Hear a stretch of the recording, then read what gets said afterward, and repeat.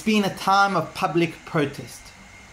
Some of those protests have been used for vicious campaigns of hate, both verbally and physically, and others, hopefully from our side, have been used to show love and public support for morality and for peace. But it can't stop there. As important as our public display of supports are, Chanukah teaches us an additional element that is critical.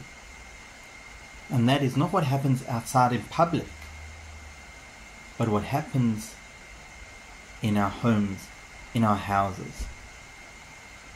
You see, the mitzvah of Chanukah candles takes place in the house.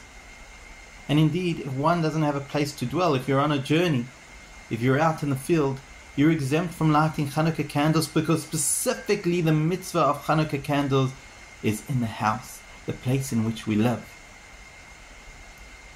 And in addition to that, where do we place the Chanukah candles?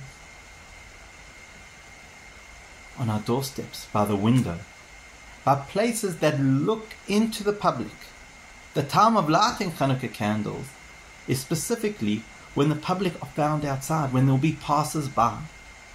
And so with Chanukah you have a paradox.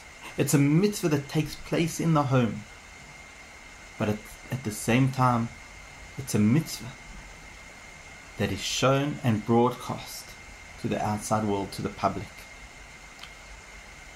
Chanukah is where public and private domains meet. And really what we want to show is that the light, that the warmth, that the good values that we have in our homes, that we breed in our homes, should be portrayed and given over to the world.